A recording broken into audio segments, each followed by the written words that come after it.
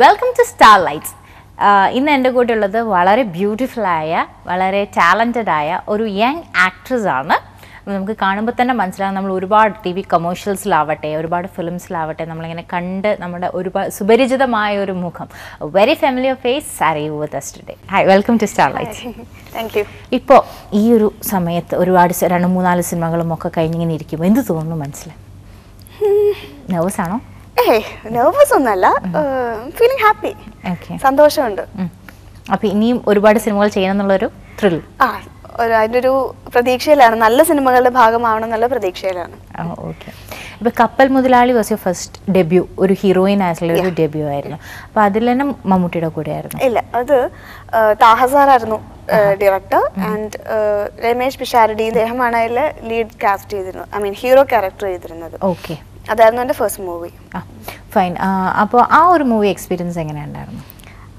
നല്ല എക്സ്പീരിയൻസ് തന്നെയായിരുന്നു. അതിനു മുമ്പ് ഞാൻ 2 സിനിമകളിൽ ഒരു സൈഡ് ക്യാരക്ടേഴ്സ് ചെയ്തിട്ടുണ്ടായിരുന്നു.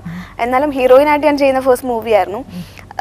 പിന്നെ താഹസാറിന് അറിയാം ഒരു പുതിയ കുട്ടീനെ എങ്ങനെ ഹാൻഡിൽ ചെയ്യണമെന്ന് സാറിന് വളരെ നന്നായിട്ട് അറിയാം. അതുകൊണ്ട് ഡയറക്ടറുടെ സൈഡിൽ നിന്ന് എനിക്ക് അങ്ങനെ ഒരു പ്രശ്നങ്ങൾ ഉണ്ടായിരുന്നില്ല. വെരി കൂൾ, ഞാനും കൂളായിരുന്നു.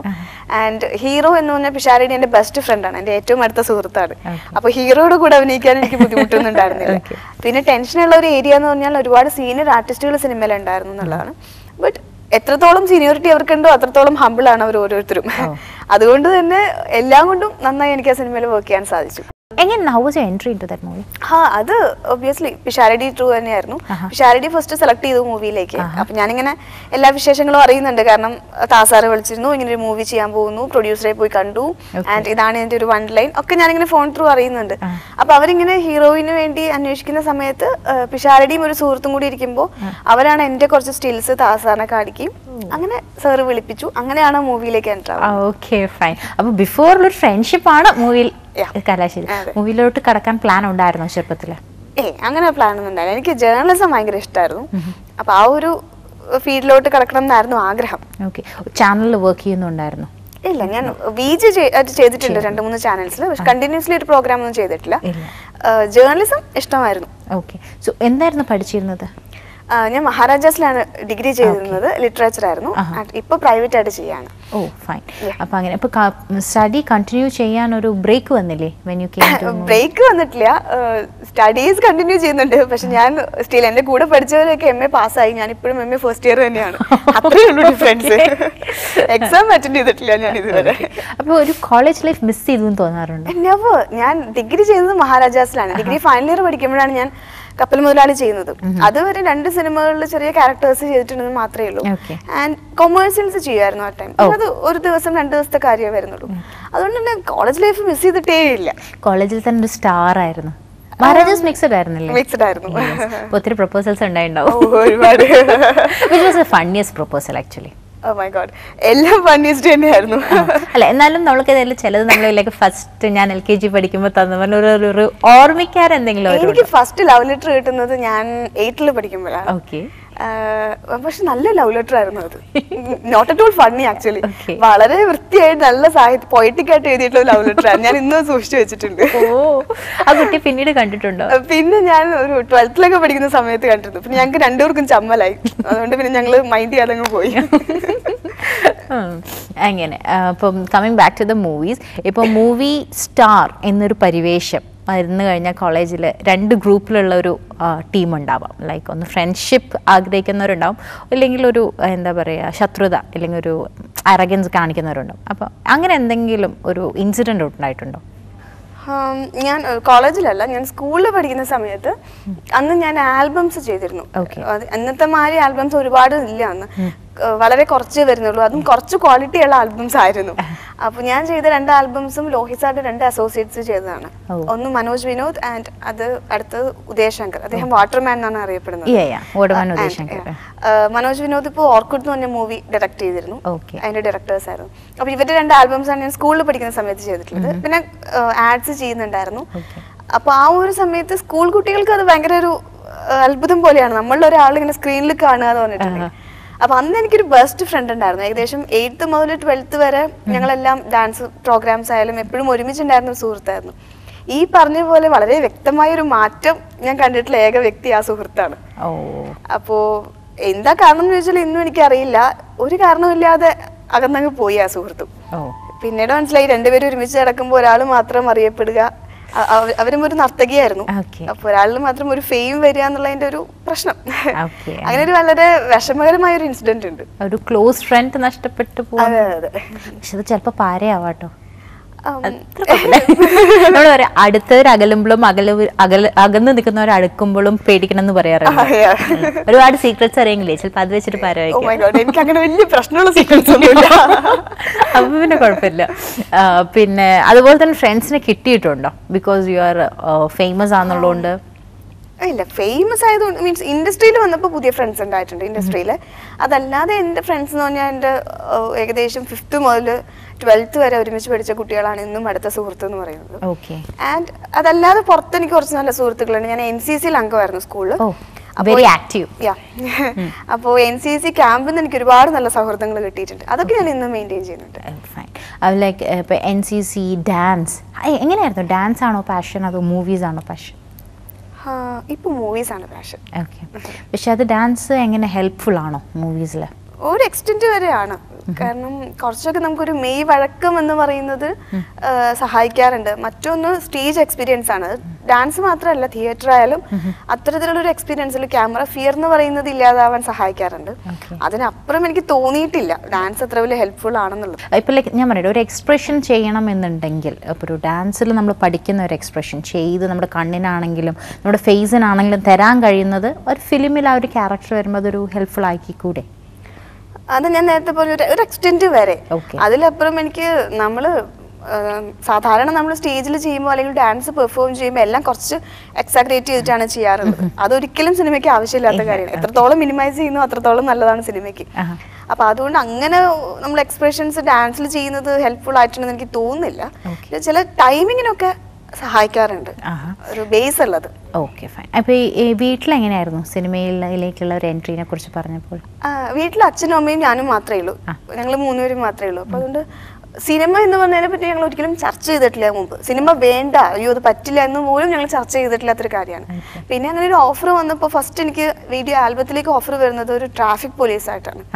അപ്പോൾ അച്ഛന് ഭയങ്കര ഇഷ്ടമാണ് ആ ഒരു യൂണിഫോം, ആ ഒരു രീതി. അച്ഛനാണ് എന്നെ നിർബന്ധിച്ച് NCCയിൽ ചേർത്തതൊക്കെ. അപ്പൊ ആ ഒരു സ്പിരിറ്റിന്റെ പുറത്ത് ഫസ്റ്റ് ആൽബം പോയി ചെയ്തു. നമുക്കിപ്പോ അത്ര വലിയ പ്രശ്നമുള്ള കാര്യമൊന്നുമല്ല, എല്ലാം വളരെ രസകരമാണ് താനും. അങ്ങനെ പിന്നെ അദ്ദേഹം വഴി സെക്കൻഡ് ഓഫർ വന്നു, അതും ചെയ്തു. അതും അതിനേക്കാളും രസകരമാണ്. അപ്പോൾ ആൾക്കാർ തിരിച്ചറിയുന്നുണ്ട്. അപ്പൊ അതിലൊരു ചെറിയ സന്തോഷം. ഇതുവരെ മോശമായ ഒരു അനുഭവം ഉണ്ടായിട്ടില്ല. പിന്നെ അങ്ങനെ ഇതുവരെ സിനിമ വേണോ വേണ്ടയോ എന്നുള്ള ചർച്ച ഇതുവരെ സത്യം പറഞ്ഞാൽ വീട്ടിലുണ്ടായിട്ടില്ല. അതങ്ങനെ സംഭവിച്ചു വിടും വരെ എത്തി. അല്ല, എപ്പോഴും പറയും ഒരു ലക്ക് ഫാക്ടർ ഉണ്ട്, ഒരു കറക്റ്റ് ടൈം കറക്റ്റ് പേഴ്സൺ. അങ്ങനെ ഇപ്പോൾ നമുക്ക് പലരും ഡയറക്ടേഴ്സിന്റെ പിന്നാലെ നടക്കും, അത് തരുമോ ഇത് തരുമോ, ബട്ട് അവർ കിട്ടിക്കൊള്ളുന്നില്ല. പക്ഷെ അതൊന്നും അല്ലാത്തൊരു സമയത്തായിരിക്കും ചിലപ്പോൾ ഒരു ഭാഗ്യം വരാം. അങ്ങനെ ഇപ്പൊ സിനിമയിലെ സൗഹൃദങ്ങൾ എങ്ങനെയാണ്? സിനിമയിൽ ഒരുപാട് നല്ല സൗഹൃദങ്ങളുണ്ട്. ആൻഡ് പിന്നെ നമ്മൾ സാധാരണ സ്കൂൾ ഫ്രണ്ട്സ് ആയിട്ടുള്ള ഒരു റെഗുലർ കോണ്ടാക്ട് പോലെ ഇവരുമായിട്ട് കോണ്ടാക്ട് സാധിക്കാറില്ല എന്നേ ഉള്ളൂ. കാരണം എല്ലാവരും അവരുടേതായ തിരക്കുകളാണ്. മറ്റേത് നമ്മൾ തിരക്ക് മാറിക്കഴിഞ്ഞിട്ടുണ്ടെങ്കിൽ നമ്മുടെ സുഹൃത്തുക്കൾ എല്ലാവരും അവൈലബിൾ ആണ് നമുക്ക് വേണ്ടിയിട്ട്. ഇതെല്ലാവരും അവരവരുടെ ലോകത്ത് അല്ലെങ്കിൽ വർക്കുമായിട്ട് ബിസിയാണ്. അപ്പോൾ റെഗുലർ കോണ്ടാക്ട് ഒന്നും നടക്കാറില്ല. പക്ഷെ ഒരുപാട് നല്ല സുഹൃത്തുക്കളുണ്ട് ഇൻഡസ്ട്രിയിൽ. അപ്പൊ അവർ പാരവയ്ക്കായി അതൊക്കെ പുറമേ നിന്ന് ഉള്ളവരുടെ ഓരോ കാഴ്ചപ്പാടുകളും ചിന്താഗതികളാണ്. ഇൻഡസ്ട്രിയിൽ അങ്ങനെയൊന്നുമില്ല. അപ്പൊ ഇൻഡസ്ട്രിയിലേക്ക് ഇപ്പൊ കടന്നു വരുമ്പോൾ ഇപ്പൊ പലതും ഇൻഡസ്ട്രിയെ കുറിച്ച് പറയാറുണ്ട്, നല്ലതും മോശവും. എങ്ങനെയാണ് സരയൂന് അത് തോന്നിയിട്ടുള്ളത്? എല്ലാ മേഖലകളിലും ഉണ്ട് നല്ലതും മോശവും. നമ്മൾ എങ്ങനെ ഇരിക്കുന്നു അതിനനുസരിച്ചിരിക്കും നമുക്ക് വരുന്നതും. അത്രേ ഉള്ളൂ അതിലെ കാര്യം. അപ്പോൾ like it can be but not be but. അപ്പോൾ അങ്ങനെ ഇപ്പോൾ എപ്പോഴെങ്കിലും ഒരു ഇൻഡസ്ട്രിയിൽ വന്നിട്ട് വരണ്ടിയിരുന്നില്ല, എന്തിനാ ഈ സിനിമ കമ്മിറ്റ് ചെയ്തേ, അല്ലെങ്കിൽ എന്തിനാ അവരോട് ഈ ഡിസ്കഷന് പോയേന്ന്, അങ്ങനെ എന്തെങ്കിലും തോന്നലുകൾ എപ്പോഴെങ്കിലും? ഇല്ല, ഞാൻ ഒരിക്കലും ചെയ്ത് കഴിഞ്ഞ ഒരു കാര്യത്തിനെ കുറിച്ച് ആലോചിച്ച് റിഗ്രറ്റ് ചെയ്യുന്ന ഒരാളല്ല. ഞാൻ തന്നെ എടുത്ത ഡിസിഷനാണ്. അതിൽ പിന്നെ ഞാൻ വിഷമിച്ചിട്ടോ വേദനിച്ചിട്ടോ ഒന്നും കാര്യമില്ല. എന്റെ ഡിസിഷൻസ് അല്ല, എന്റെ മൂവീസ് ആയാലും ഞാൻ ചെയ്യുന്ന പ്രോജക്ട്സ് എല്ലാം ഞാൻ തന്നെയാണ് ഡിസൈഡ് ചെയ്യാറുള്ളത്. അച്ഛനോടും അമ്മയോടും കൺസൾട്ട് ചെയ്യുമെങ്കിലും. അപ്പൊ പിന്നെ കഴിഞ്ഞതിനെ ഓർത്ത് വിഷമിച്ചിട്ട് ഒരു കാര്യമില്ല. വൈബ്, അത് കഴിഞ്ഞു, നെക്സ്റ്റ് കാര്യത്തിലേക്ക് എൻഗേജ്ഡ് ആവാന്ന് മാത്രമേ ഉള്ളൂ. ഓക്കെ, എങ്ങനെയാണ് ഇപ്പോൾ ഒരു മൂവി വരുമ്പോൾ how do you choose from them? ഇപ്പൊ നമുക്ക് തന്നെ ഒരുപാട് നല്ല ഓഫേഴ്സ് വന്നിട്ട് അതിൽ കൺഫ്യൂഷൻ ഇല്ല. കാരണം വരുന്നത് തന്നെ അങ്ങനെ ഇരിക്കുമ്പോൾ ഒരു നല്ല ഓഫർ കിട്ടിയാലേ ഉള്ളൂ, ടു ബി ഫ്രാങ്ക്. കാരണം ഒരുപാട് സിനിമകളിലേക്ക് വിളികൾ വരുന്നുണ്ട്, പക്ഷെ ഒന്നും ഒരു നമുക്കറിയാം ഈ സിനിമ എങ്ങനെയായി തീരും എന്നുള്ളത്. അപ്പൊ അതിൽ നല്ലത് വരുമ്പോൾ ചൂസ് ചെയ്യാന്ന് പറയുന്നത് അത്ര പ്രശ്നമുള്ള അല്ലെങ്കിൽ അത്ര ഡിഫിക്കൽട്ടി ഉള്ള കാര്യമല്ല. പിന്നെ ഞാൻ ചിലപ്പോൾ നല്ല ഡയറക്ടേഴ്സിന്റെ വരികയാണെങ്കിൽ ഹീറോയിൻ അല്ലെങ്കിലും ഞാൻ ചൂസ് ചെയ്യാറുണ്ട്. ചിലപ്പോൾ ഒരു നല്ല സ്ക്രിപ്റ്റാണ്, പുതിയ ഡയറക്ടറാണ്, പുതിയ ഹീറോ ആണെന്നുണ്ടെങ്കിലും എനിക്ക് എന്തെങ്കിലും പെർഫോം ചെയ്യാനുണ്ടെങ്കിൽ അങ്ങനെ ഞാൻ ചൂസ് ചെയ്യാറുണ്ട്. അല്ലാതെ ഒരു പ്രത്യേക ക്രൈറ്റീരിയയുടെ പുറത്ത് ചൂസ് ചെയ്യാറില്ല. ഇപ്പൊ ഈ ഹസ്ബൻഡ്സ് ഇൻ ഗോവ എന്ന മൂവിയിലെ ക്യാരക്ടറിനെ കുറിച്ച് പറഞ്ഞു. ഹസ്ബൻഡ്സ് ഇൻ ഗോവ എനിക്ക് വളരെ വർക്ക് ചെയ്യാൻ ഇഷ്ടമുള്ളൊരു ക്രൂ ആണിത്. ഞാൻ ഇവരുടെ കൂടെ നേരത്തെ 4 Friends എന്ന് പറഞ്ഞ മൂവി വർക്ക് ചെയ്തിട്ടുണ്ട്. പക്ഷെ എനിക്ക് കുറച്ച് ദിവസത്തെ വർക്ക് ചെയ്യലുണ്ടായിരുന്നുള്ളൂ, അതിൽ ചാക്കോച്ചിന്റെ പേരായിട്ടാണ്. അപ്പൊ അന്ന് പോലെ എനിക്ക് ഈ ടീമിന്റെ കൂടെ വർക്ക് ചെയ്യാൻ ഭയങ്കര ഇഷ്ടമാണ്.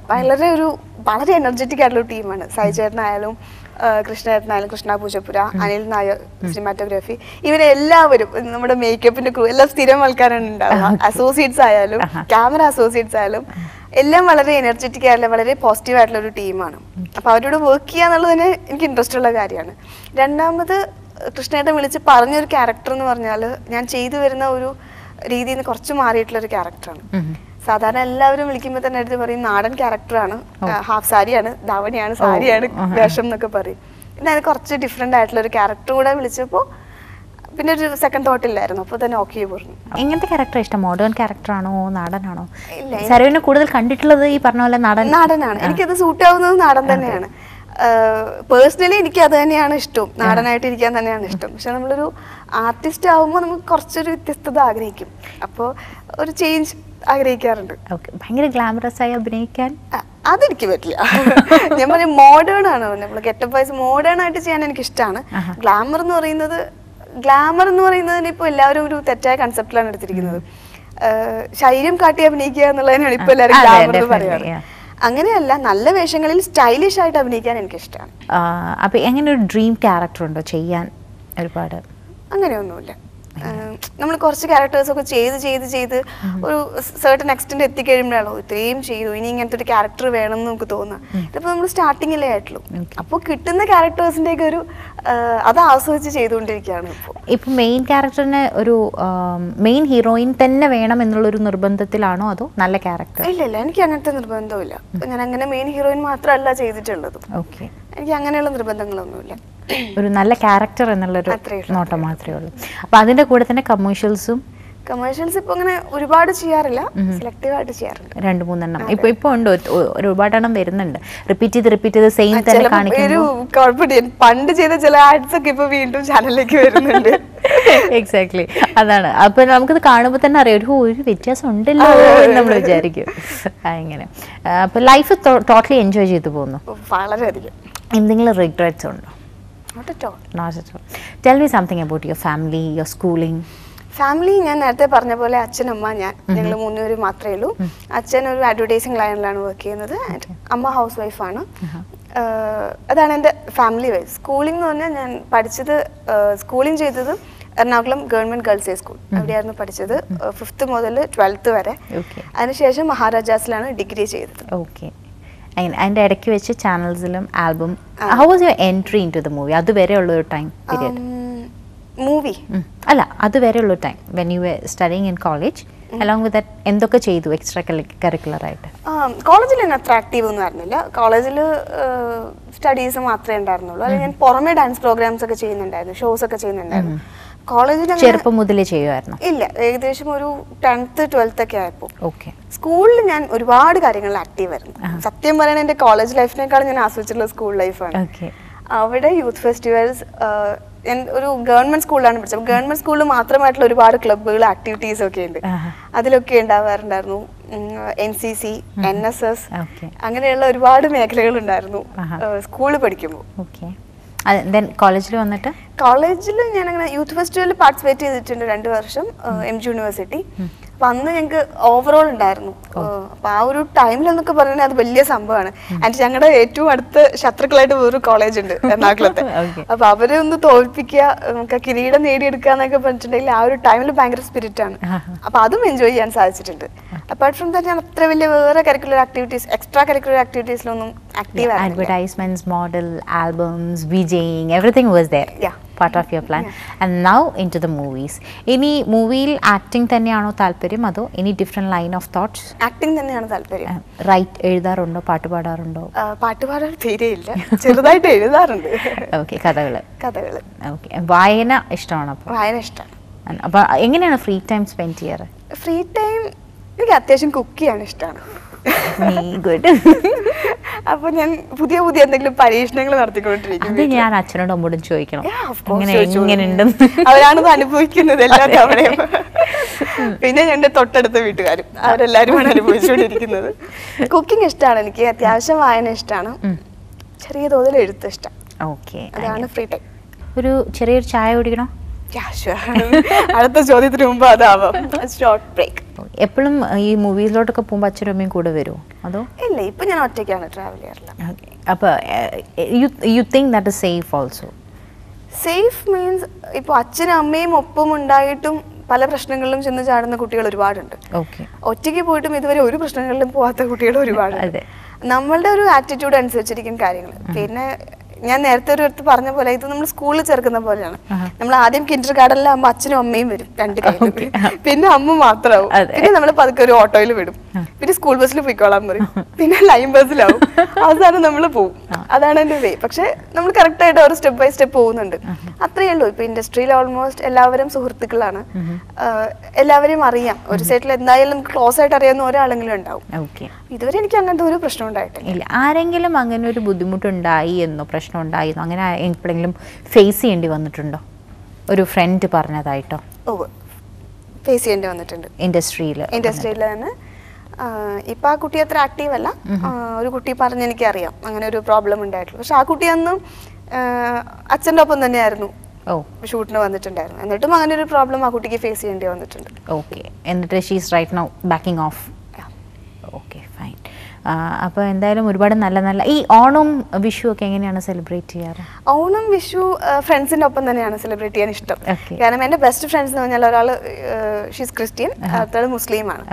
അപ്പോൾ ഓണം വിഷു ഒക്കെ എൻ്റെ വീട്ടിൽ ആഘോഷിക്കുക, ബക്രീദ് ഒക്കെ അവളുടെ വീട്ടിൽ, മുസ്ലിം കുട്ടിയുടെ വീട്ടിൽ, ക്രിസ്മസ് ഈസ്റ്റർ ഇവിടെ, അങ്ങനെയാണ് ഞങ്ങൾ ആഘോഷിച്ച് വരാറുള്ളത്. അപ്പോൾ ഈ വർഷവും അങ്ങനെ തന്നെയാണ് പ്രതീക്ഷിക്കുന്നത്. ആൻഡ് എൻ്റെ ഒരു ബെസ്റ്റ് ഫ്രണ്ട് ഉണ്ട് ജിപ്സൺ എന്ന് പറഞ്ഞിട്ട്, അദ്ദേഹം ഒരു ഫോട്ടോഗ്രാഫറാണ്. ആൻഡ് അദ്ദേഹവും വൈഫിനെയും ഞാൻ പ്രതീക്ഷിക്കുന്നുണ്ട് ഈ വർഷം. അങ്ങനെ ഒരു വലിയ പാർട്ടി അങ്ങനെയൊന്നും സംഭവങ്ങളില്ല? ഇല്ല. എപ്പോഴത്തേക്കാണ് മാരേജ് എന്നൊക്കെയുള്ളൊരു ആലോചന തന്നെ കുറവാണോ? അല്ലല്ല, തീർച്ചയായും ആലോചനയൊക്കെ ഉണ്ട്. എന്തായാലും ഒരു ആഫ്റ്റർ 2-3 years ഉള്ളൂ മാരേജ് ഒക്കെ. After you get settled in industry. പക്ഷെ എല്ലാം അതിൻ്റെതായ റൈറ്റ് ടൈമിൽ നടക്കണമെന്ന് വിചാരിക്കുന്ന ഒരാളാണ് ഞാൻ.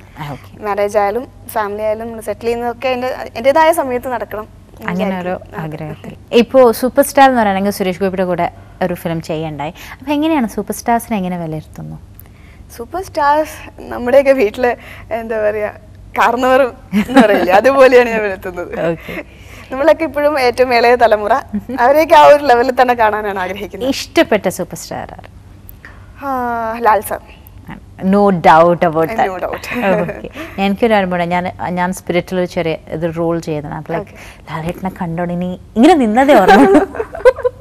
ഞാനും ഇതേപോലെ കുറച്ചാൾ മുമ്പ് ഒരു ചാനലിന് വേണ്ടിയിട്ട് അദ്ദേഹത്തെ ഇന്റർവ്യൂ ചെയ്യാൻ പോയിരുന്നു. ആൻഡ് ഇന്റർവ്യൂ തുടങ്ങുന്നവരെ ഞാനിങ്ങനെ ഷിവറിയായിരുന്നു.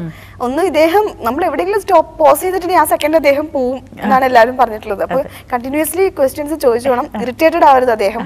നമ്മൾ ചോദിക്കുന്ന എന്തെങ്കിലും ക്വസ്റ്റ്യൻ ഇറിറ്റേറ്റഡ് ആയാൽ തീർന്നു, ഇങ്ങനെയൊക്കെ പറഞ്ഞ് ക്രൂ എന്നെ പേടിപ്പിച്ചിരിക്കുകയായിരുന്നു. ബട്ട് ഇത്രയും കൂളായിട്ടുള്ള ഒരു മനുഷ്യനെ ഞാൻ കണ്ടിട്ടില്ല. അത്രയും കൂളായിട്ട് അദ്ദേഹം നമുക്ക് ഹെൽപ്പ് ചെയ്യുന്ന രീതിയിലായിരുന്നു ഇന്റർവ്യൂ ഫുൾ അദ്ദേഹം കൈകാര്യം ചെയ്തിരുന്നത്. സത്യം, അദ്ദേഹം വളരെ ഹെൽപ്ഫുൾ ആയിരുന്നു. പിന്നെ സ്ക്രീനിലും അമേസിങ് പെർഫോമൻസ് നേരിട്ട് കണ്ട ആൾക്കാർ. ശരി. അപ്പോൾ ഇപ്പോൾ വരുന്ന പുതിയൊരു ജനറേഷൻ എന്ന് വെച്ചാൽ, ഇപ്പം ഞാൻ ഒരു സ്റ്റാർ ഇൻ്റർവ്യൂവിൽ തന്നെ സ്റ്റാർ പറയണ്ടായി, ചില ലേഡീസ് ലൈക്ക് ചില സമയത്ത് ഭയങ്കര മൂടിയാണ്, ചില സമയത്ത് ഭയങ്കര ഇതാണ്, ചിലപ്പോൾ ഭയങ്കര ആറ്റിറ്റ്യൂഡാണ്. അങ്ങനെയൊക്കെ ഒരു പ്രശ്നങ്ങൾ ഉണ്ടാവാറുണ്ടോ? ഒരു ലേഡീസ് ബിറ്റ്വീൻ ലേഡീസ്? ഇപ്പോൾ ബോയ്സ് ആയാലൊക്കെ എല്ലാവരും ഫ്രണ്ട്ലിയാണ്, അങ്ങനെയാണ് സ്വതവേ പറയുന്നു. കുറച്ച് ജാട ഗേൾസിന് കൂടുതൽ വരുന്നുണ്ട്. എനിക്കിതുവരെ അങ്ങനെ ഫീൽ ചെയ്തിട്ടില്ല. മറ്റൊരു കാര്യം, നമ്മൾ നേരത്തെ പറഞ്ഞ പോലെ തന്നെ ഇപ്പൊ അധികം ആൾക്കാരും ഒറ്റയ്ക്ക് ട്രാവൽ ചെയ്യും, ഒറ്റയ്ക്ക് സ്വന്തം കാര്യങ്ങൾ നോക്കുന്നവരാണ്. അപ്പൊ സ്വയം അവരൊരു റെസ്ട്രിക്ഷൻ വെക്കും. നമ്മൾ എല്ലാവരുടെ അടുത്തും ഫ്രീ ആയി മിങ്കിൾ ചെയ്തിട്ടുണ്ടെങ്കിൽ പല കാര്യങ്ങൾക്ക് നമുക്ക് നോ പറയാൻ പറ്റിയില്ല എന്ന് വരും. അപ്പൊ നോ പറയേണ്ട അടുത്ത് നോ പറയാൻ സാധിക്കണമെങ്കിൽ ഒരു ലിമിറ്റിനുള്ളിൽ നമ്മൾ നിൽക്കണം. കുറച്ച് സ്ട്രിക്റ്റ് ആയി തന്നെ നമ്മൾ നിൽക്കേണ്ടി വരും. അതിനപ്പുറം ജാടയൊന്നും ആർക്കും ഉള്ളതായിട്ട് എനിക്ക് തോന്നിയിട്ടില്ല. നമ്മൾ സത്യം പറഞ്ഞാൽ ഒരു കോളേജിൽ നിന്ന് പിക്നിക്ക് പോയൊരു മൂഡൊക്കെയാണ് ഇൻഡസ്ട്രിയിലുള്ളത്, ഫിലിംസ് ചെയ്യുമ്പോഴത്. തമിഴ് എൻട്രി എങ്ങനെയായിരുന്നു? തമിഴ് എൻട്രി ആക്ച്വലി ഞാൻ തമിഴ് സിനിമകൾ ചെയ്യണ്ട എന്ന് വിചാരിച്ചിരുന്ന ഒരാളാണ്. ഒരുപാട് ഓഫേഴ്സ് വരുമ്പോഴും ക്വസ്റ്റ്യൻസ് ചോദിക്കുമ്പോഴൊക്കെ ഞാൻ തമിഴ് ചെയ്യില്ല, പിള്ളേർ തിരിച്ചു ചോദിച്ചുകൊണ്ടിരിക്കുക, ഞങ്ങളൊക്കെ പറഞ്ഞ് പറ്റിച്ചില്ലേ, എല്ലാവരെയും പോലെ തന്നെ വാക്ക് മാറ്റിയല്ലേ. പക്ഷെ ഇത് ഹോൾ ക്രൂ മലയാളികൾ തന്നെയാണ്.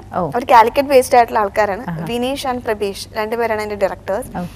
ആൻഡ് സിനിമാറ്റോഗ്രാഫി ചെയ്യുന്നത് മധു അമ്പാട്ട് സാറാണ്. അപ്പോൾ വളരെ നല്ലൊരു സ്റ്റോറി ലൈൻ, ഒരു ത്രെഡായിരുന്നു. ആൻഡ് ഒരു നാടൻ ക്യാരക്ടറാണ് എനിക്ക് പ്ലേ ചെയ്യാനുണ്ടായിരുന്നത്. അപ്പൊ ഞാൻ തമിഴിൽ നിന്ന് കോൾ വന്ന ആദ്യം എന്താണ് ഗ്ലാമർ എന്ന് ചോദിക്കും. അപ്പൊ അവരുടെ ഒരു പറയും ഇല്ല നോർമലാണ്, പക്ഷെ നമുക്കൊരു സോങ് ഉണ്ട്, അത് മലേഷ്യയിലാണ്, അത് പേടിക്കേണ്ട സരിയും നായകന്റെ ഡ്രീമാണ് എന്നാണ് എല്ലാവരും പറയാറുള്ളത്. അപ്പൊ അങ്ങനെ ഞാൻ ഇങ്ങനെ വിട്ടുവിട്ട് നിൽക്കുന്ന സമയത്താണ് എല്ലാം കൊണ്ടും ചേരുന്ന ഒരു ഓഫർ എനിക്ക് വന്നത്. എല്ലാവരും മലയാളികളാണ്, അപ്പൊ ടെൻഷൻ ഇല്ല. പിന്നെ മധുവമ്പാട്ട് സാറിനെ പോലെ ഒരു സീനിയർ പേഴ്സൺ, അദ്ദേഹത്തിനൂടെ വർക്ക് ചെയ്യാൻ സാധിക്കുന്ന ഒരു അവസരം. ആൻഡ് നല്ലൊരു സ്റ്റോറി ബേസ്. സാധാരണ മറ്റ് ഭാഷകളിൽ നിന്ന് വിളിക്കുമ്പോൾ എന്താണ് ക്യാരക്ടർ എന്ന് വെച്ചിട്ടുണ്ടെങ്കിൽ ഒന്നുമില്ല പറയും കോളേജ് ഗോയിങ് സ്റ്റുഡൻ്റ് ആണ്, അല്ലെങ്കിൽ ഒരു ഗ്രാമത്തിലെ ക്യാരക്ടറാണ്. അതിനപ്പുറം എന്താണ് ഈ കഥാപാത്രം എന്ന് ചോദിച്ചാൽ ആർക്കും ഒന്നും പറയാനുണ്ടാവാറില്ല. അപ്പൊ അതിനപ്പുറം കുറച്ച് പെർഫോം ചെയ്യാൻ സാധ്യതയുള്ള ഒരു സിനിമയും കൂടെ കിട്ടിയതുകൊണ്ടാണ് അത് ചോദിച്ചത്. തീ കുളിക്കും പച്ചയും മരം എന്നാണ് ടൈറ്റിൽ. ഇതിപ്പം ഓൾമോസ്റ്റ് സീൻസ് ഒക്കെ കഴിഞ്ഞിട്ടുണ്ട്, ഇനി ഒരു സോങ് കൂടെ ബാലൻസ് ഉണ്ട്. അതിനുശേഷം റിലീസിംഗ് ഡേറ്റ് തീരുമാനിക്കുകയുള്ളൂ. അങ്ങനെ മൾട്ടിലിംഗ്വൽ ചിത്രം എന്തുകൊണ്ടാണ് വേണ്ട എന്ന് വെക്കാൻ? ഇപ്പൊ തെലുങ്ക് ആണെങ്കിലും കന്നഡ ആണെങ്കിലും എനിക്ക് വന്ന ഓഫേഴ്സ് ഒക്കെ ഒരു പ്രശ്നം ഇതാണ്, എനിക്ക് ഒരു പരിധിക്ക് അപ്പുറം വിട്ട് ഗ്ലാമറസ് ആയിട്ട് അഭിനയിക്കാൻ സാധിക്കില്ല ഒരിക്കലും ക്യാമറയുടെ മുമ്പിൽ. അപ്പൊ വരുന്ന കഥാപാത്രങ്ങളെല്ലാം ക്യാരക്ടർ വൈസ് എങ്ങനെയൊക്കെ ആണെങ്കിലും എല്ലാവർക്കും ഒരു സോങ് ഉണ്ടാവും.